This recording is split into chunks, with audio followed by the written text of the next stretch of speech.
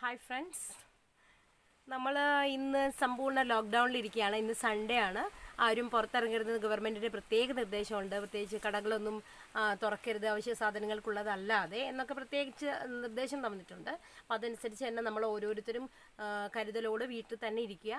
പിന്നെ അങ്ങനെ പറയാനുള്ളൊരു കാര്യം എന്താ വെച്ചാൽ, കഴിഞ്ഞ ദിവസം ഞാൻ മോനെയും കൊണ്ട് പുറത്തേക്ക് ഇറങ്ങിയ സമയത്ത്, മോനെ ഹോസ്പിറ്റലിൽ പോകാൻ വേണ്ടിയിട്ടാണ് ഇറങ്ങിയത്. അപ്പോൾ ഞങ്ങൾ മെഡിക്കൽ കോളേജ് വരെ പോകാൻ വേണ്ടിയിട്ട് ഇറങ്ങിയ സമയത്ത് ഏകദേശം 2-3 ദിവസം മുമ്പ്, അപ്പോൾ മിക്കവാറും കടകളൊക്കെ തുറന്നിട്ടുണ്ട്. ആളുകളൊക്കെ നന്നായിട്ട് വണ്ടികളെടുത്ത് റോഡിലൂടെ വിലസി നടക്കുന്നുണ്ട്. വെറുതെ ഓരോരോ ആവശ്യങ്ങൾക്കാവാം, വെറുതെ ആവാം, എന്താണ് അവസ്ഥ എന്നറിയാനാവാം. ഇങ്ങനെ നല്ല റഷ് നമുക്ക് റോഡിലൊക്കെ കാണാനായിട്ട് സാധിക്കും. നല്ല റഷ് നമുക്ക് റോഡിലൊക്കെ കാണാനായിട്ട് സാധിച്ചു.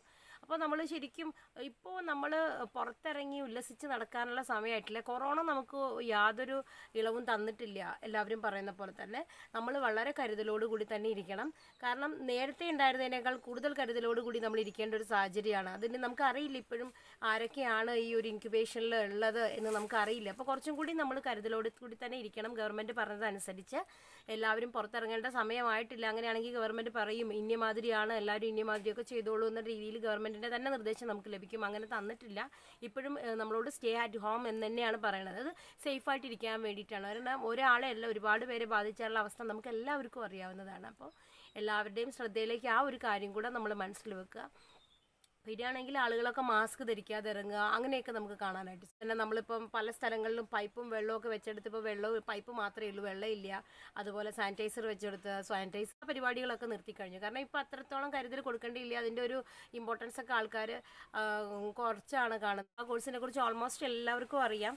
എന്നാലും ചിലർക്കൊക്കെ അതെങ്ങനെയാണ് എന്താണെന്ന് അറിയാത്ത ആളുകളുണ്ട്. അപ്പോൾ അവരിലേക്ക് ഈ വിവരം എത്തിക്കഴിഞ്ഞാൽ അവർക്ക് ഉപകാരപ്പെട്ടെങ്കിലോ എന്ന് തോന്നിയിട്ടാണ് ഞാനിങ്ങനെ ഒരു കാര്യം തന്നെ സംസാരിക്കാമെന്ന് വിചാരിച്ചിട്ടുള്ളത്.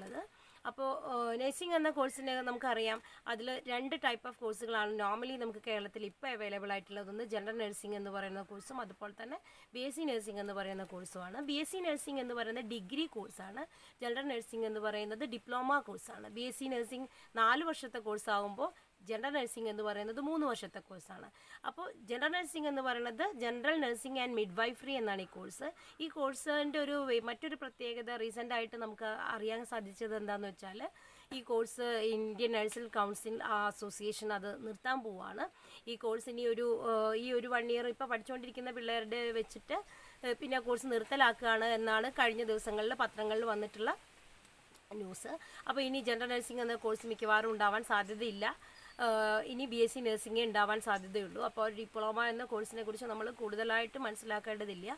ഇനി BSc നഴ്സിംഗ് എന്ന് പറയുന്നത് ഡിഗ്രി ആണെന്ന് നമ്മൾ പറഞ്ഞു. അതൊരു പ്രൊഫഷണൽ കോഴ്സാണ്. നഴ്സിംഗിനെ നമുക്കറിയാം ഹെൽത്ത് കെയർ പ്രൊഫഷൻ്റെ നട്ടെല്ലാണ്, ബാക്ക് ബോൺ ആണ് എന്ന് നമുക്ക് വേണമെങ്കിൽ പറയാൻ പറ്റും. അത്രയും ഇമ്പോർട്ടൻ്റ് ആയിട്ടുള്ള, അത്രയും റെലവൻ്റ് ആയിട്ടുള്ള, നമ്മുടെ മനുഷ്യ ജീവിതത്തിൽ അത്രയും ഇമ്പോർട്ടൻ്റ് ആയിട്ടുള്ള, നമ്മൾ വളരെ അഡോറേഷനോട് കൂടി കാണുന്ന ഒരു കോഴ്സാണ് BSc നഴ്സിംഗ് എന്ന് പറയുന്നത്. 3.5 വർഷം അവരുടെ സ്റ്റഡീസും അതുപോലെ തന്നെ 6 മന്ത് അവരുടെ ഇന്റേൺഷിപ്പ് പ്രോഗ്രാമുമാണ് ഈ കോഴ്സിൻ്റെ അകത്ത് എന്നാണ് അറിയുന്നത്. 3.5 വർഷം അവരുടെ സ്റ്റഡീസും അതുപോലെ തന്നെ 6 മന്ത് അവരുടെ ഇന്റേൺഷിപ്പുമാണ്. ഇനി ഈ കോഴ്സിൻ്റെ അകത്ത് അവർ പഠിക്കുന്ന നഴ്സിംഗ് തിയറി എന്താണ്, നഴ്സിംഗ് പ്രോസസ്സ് എന്താണ് എന്നൊക്കെയാണ് അവർ ഇതിൻ്റെ അകത്ത് പഠിക്കുന്നത്. ഇതിൻ്റെ കൂടെ തന്നെ ഒരുപാട് കാര്യങ്ങൾ ഡീറ്റെയിൽ ആയിട്ട് ബയോളജിക്കൽ സർവീസ്, ഫിസിക്കൽ സർവീസ് എന്തൊക്കെയാണ്, സോഷ്യൽ സയൻസ്, ഇങ്ങനെ കുറേ ഡീറ്റെയിൽഡ് ആയിട്ടുള്ള കുറേ വിഷയങ്ങൾ അവർ പഠിക്കുന്നുണ്ട്. എല്ലാ സിലബസിൻ്റെ എല്ലാ ഏരിയാസും നമ്മൾ കവർ ചെയ്യുന്നില്ല. വളരെ എൻ്റെ ചുരുക്കം മാത്രമാണ് ഞാൻ പറയുന്നത് എന്തൊക്കെ അവർ പഠിക്കും എന്നുള്ളതിൻ്റെ. BSc നഴ്സിംഗിന് നമുക്ക് അപ്ലൈ ചെയ്യാനായിട്ട് പേപ്പറിലൊക്കെ നോട്ടിഫിക്കേഷൻ വരും. മിക്കവാറും എല്ലാ പത്രങ്ങളിലും നോട്ടിഫിക്കേഷൻ വരാറുണ്ട്. അപ്പോൾ ഈ ഒരു നോട്ടിഫിക്കേഷൻ വരുന്നതനുസരിച്ച് നമുക്ക് അപ്ലൈ ചെയ്യാവുന്നതാണ്. ഇപ്പോൾ കേരളത്തിൽ എൻട്രൻസ് എക്സാം വഴി നമുക്ക് അപ്ലൈ ചെയ്യാം. അതുപോലെ ഓൾ ഇന്ത്യ എൻട്രൻസ് എക്സാമിന് അപ്ലൈ ചെയ്തിട്ട് അതിലും ഇതുപോലെ ഒരുപാട് കോഴ്സുകളുണ്ട്. അപ്പോൾ അതിൻ്റെ അകത്ത് അപ്ലൈ ചെയ്തിട്ട് നമുക്ക് നഴ്സിംഗിന് താല്പര്യമുള്ളവർക്ക് ജോയിൻ ചെയ്യാം. ഇങ്ങനെ അല്ലാതെ പ്രൈവറ്റ് സ്ഥാപനങ്ങളിൽ നമുക്ക് നഴ്സിംഗ് പഠിക്കാനുള്ള സൗകര്യമുണ്ട്. പക്ഷെ ഒരു പ്രോബ്ലം എന്താണെന്ന് വെച്ചാൽ അവിടെ നന്നായിട്ട് ഫീസ് ആവും നമുക്ക്. കാരണം ഗവൺമെൻറ്റിൽ കിട്ടുമ്പോൾ നമ്മൾ ചുരുങ്ങിയ ചെലവിൽ പഠിക്കുമ്പോൾ, പ്രൈവറ്റിൽ പഠിക്കുമ്പോൾ നമുക്ക് നല്ലൊരു എമൗണ്ട് ഫീ ആയിട്ട് കൊടുക്കേണ്ടതായിട്ട് വരും. അപ്പോൾ ഈ 2 ഓപ്ഷനും നമുക്ക് ചൂസ് ചെയ്യാം. എൻട്രൻസ് എക്സാമിന് പഠിച്ച് മാർക്ക് വാങ്ങി അതിൽ സെലക്റ്റഡ് ആയിട്ട് നമുക്ക് നഴ്സിംഗ് ചൂസ് ചെയ്യാനായിട്ട് സാധിക്കും. അല്ലാതെ പ്രൈവറ്റിലും നമുക്ക് പഠിക്കാനായിട്ട് സാധിക്കും. അപ്പോൾ ഈ 2 രീതിയിൽ പഠിക്കുമ്പോഴും നമ്മൾ പഠിച്ചിറങ്ങിക്കഴിഞ്ഞാൽ നമുക്ക് സ്റ്റാഫ് നഴ്സായിട്ട് വർക്ക് ചെയ്യാനായിട്ട് സാധിക്കും. ഇപ്പോൾ സ്റ്റാഫ് നഴ്സായിട്ട് വർക്ക് ചെയ്യാൻ താല്പര്യമില്ല, നഴ്സിംഗ് ട്യൂട്ടർ ആവാനാണ് താല്പര്യമെന്ന് വിചാരിക്കുക. അപ്പോൾ നഴ്സിംഗ് പഠിപ്പിക്കുന്ന ഒരാളാണ്, നഴ്സിംഗ് സ്റ്റുഡൻസിനെ പഠിപ്പിക്കുന്ന ഒരാളായി ട്യൂട്ടറായിട്ട് ഇരിക്കാനാണ് താല്പര്യം എന്നുള്ളതായിരിക്കും. ചിലർക്ക് അങ്ങനെ വരാം, കാരണം സ്റ്റാഫ് നഴ്സ് ആകുമ്പോൾ അവർക്ക് നൈറ്റ് ഡ്യൂട്ടി അല്ലെങ്കിൽ ഡേ അങ്ങനെ ഇങ്ങനെ അവരുടെ വർക്ക് വളരെ എന്താ പറയുക, ഒരുപാട് സമയമെടുത്ത് അവരുടെ വീടിനെക്കാട്ടിയും അവരുടെ വർക്കിന് അവർ ഇമ്പോർട്ടൻസ് കൊടുത്ത് ചെയ്യേണ്ടുന്ന ഒരു ജോബാണ്. അപ്പോൾ ചിലർക്ക് അത് വലിയ ബുദ്ധിമുട്ടാണ്, അതുകൊണ്ട് അങ്ങനെ വേണ്ട, എനിക്ക് ട്യൂട്ടർ ആയാൽ മതി എന്ന രീതിയിൽ താല്പര്യമുള്ളവരുണ്ടാവും. അങ്ങനെയാണെങ്കിൽ നിങ്ങൾ ചെയ്യേണ്ടത് BSc നഴ്സിംഗ് കഴിഞ്ഞിട്ട് നിങ്ങൾ MSc നഴ്സിംഗ് കൂടെ ചെയ്യണം. MSc നഴ്സിംഗ് ചെയ്താൽ നിങ്ങൾക്ക് ട്യൂട്ടറാവാം, ടീച്ചറാവാം, കോളേജുകളിൽ പഠിപ്പിക്കാനായിട്ട് സാധിക്കും എന്നുള്ളതാണ്. അപ്പോൾ അതിന് നന്നായിട്ട് ഹാർഡ് വർക്ക് ചെയ്യേണ്ടതുണ്ട്. നഴ്സിംഗ് പഠിക്കണതിന് MSc ചെയ്യണമെന്നുണ്ടെങ്കിൽ ട്യൂട്ടർ എന്ന രീതിയിൽ ഡെവലപ്പ് ചെയ്ത് വരാൻ വേണ്ടിയിട്ട് അവർക്ക് കുറച്ചും കൂടി ഇൻഡെപ്ത് ആയിട്ട് പഠിക്കേണ്ടതുണ്ട്. അപ്പോൾ ആ ലെവലിൽ പഠിക്കണമെന്നുണ്ടെങ്കിൽ ആ എൻട്രൻസിന് നമ്മൾക്ക് ലഭിക്കണമെന്നുണ്ടെങ്കിൽ നമ്മൾ വളരെ ഡീറ്റെയിൽ ആയിട്ട് എൻട്രൻസിന് നന്നായിട്ട് ശ്രമിക്കണം. എന്നാൽ മാത്രമേ നമുക്കതിൽ കിട്ടുള്ളൂ. എൻട്രൻസിൻ്റെ മെറിറ്റിലാണ് നമ്മൾ അതിൻ്റെ അകത്തും കയറി പോകുന്നത്. ഓക്കെ, പ്രൈവറ്റായിട്ട് പഠിക്കാനുള്ള അവസരവും ഉണ്ട് കേട്ടോ. അപ്പോൾ എന്ന് പറഞ്ഞപ്പോൾ ആതുര സേവനമൊക്കെ ഇഷ്ടപ്പെടുന്ന ആളുകൾക്ക് ഈ കോഴ്സ് സെലക്ട് ചെയ്തിട്ട് ഈ കോഴ്സ് ഓപ്റ്റ് ചെയ്യാവുന്നതാണ്.